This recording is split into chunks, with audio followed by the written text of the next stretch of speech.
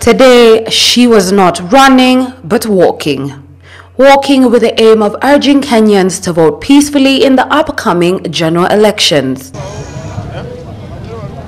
Now, the walk that was organized by the Tegla Loroupe Peace Foundation kicked off at the St. Joseph's Catholic Church in Kangemi and went all the way up to Riruta Stadium in Kawangware.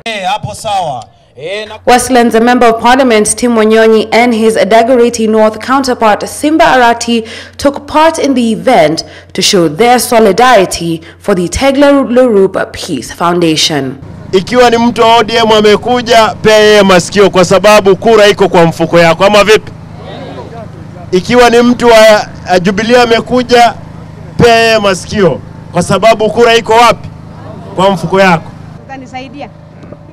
Now, Tegla, a renowned former marathon athlete, urged Kenyans not to be tribal before, during, and after the August 8 elections. Riadha na amani inaenda pamoja, sababu wanariadha waongee juu ya politics. Tunataka hakuna mtu mwenye apendi kunini. Sasa tunaangalia football.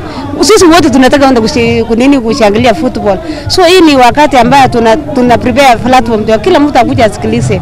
Trust leaders were not spared either in the address. Nataka kuhimiza wanasiasa wote. Hawa ndio wamefanya, hawa ndio wanachochea watu yetu. Unajua leaders to leaders wakitukanana na watoto wafanya nini? Security officers were patted on their shoulders for supporting the event.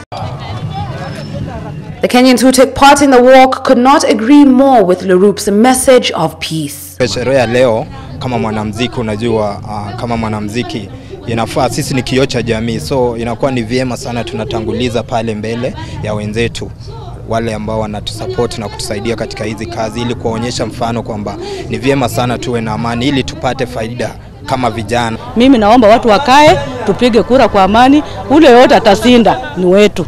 Sisi hatuna, kwa sababu sisi wote ni wakaaji wa Dagoretti North. Hakuna mahali pengine tunaweza enda. Hii miaka yenye tumekaa hapa, tumekaa kwa amani, tumeombana chumvi, tumeombana sukari. Sisi tunaomba tu amani ikue.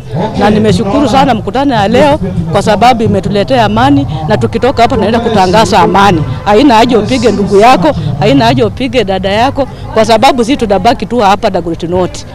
Mimi mshukuru tu sana kwa sababu for the first time mimi mambo ya siasa mimi siendai, like for the first time at least niko kwa campaign ya peace. Imenifurahisha sana.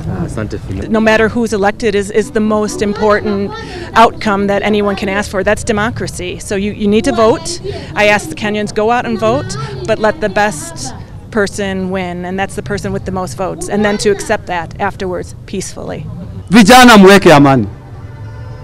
Unajua nimemention hizo stage kwa sababu ninawajua. Mweke amani tafadhali. Now, according to the foundation, this is neither the first nor the last event of peace for Kenyans.